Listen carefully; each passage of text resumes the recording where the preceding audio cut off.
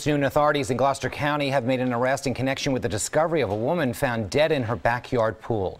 The prosecutor's office announced the arrest of 51-year-old Norman Long for the murder of his wife, Michelle Long. Authorities say Long killed his 47-year-old wife inside their Woolwich Township home in June, then placed her body in the pool. The victim's daughter spoke about her mother at a news conference late this morning. My mom was truly just the greatest person in the world. She was the best Mimi. She became a grandmother a year ago. My nephew's first birthday was July 1st, and we celebrated without her. We're just glad that the person that did this is now caught, and we just miss her so much. Now, in addition to a murder charge, Norman Long faces obstruction charges. Authorities say he called 911 and told first responders that his wife had drowned.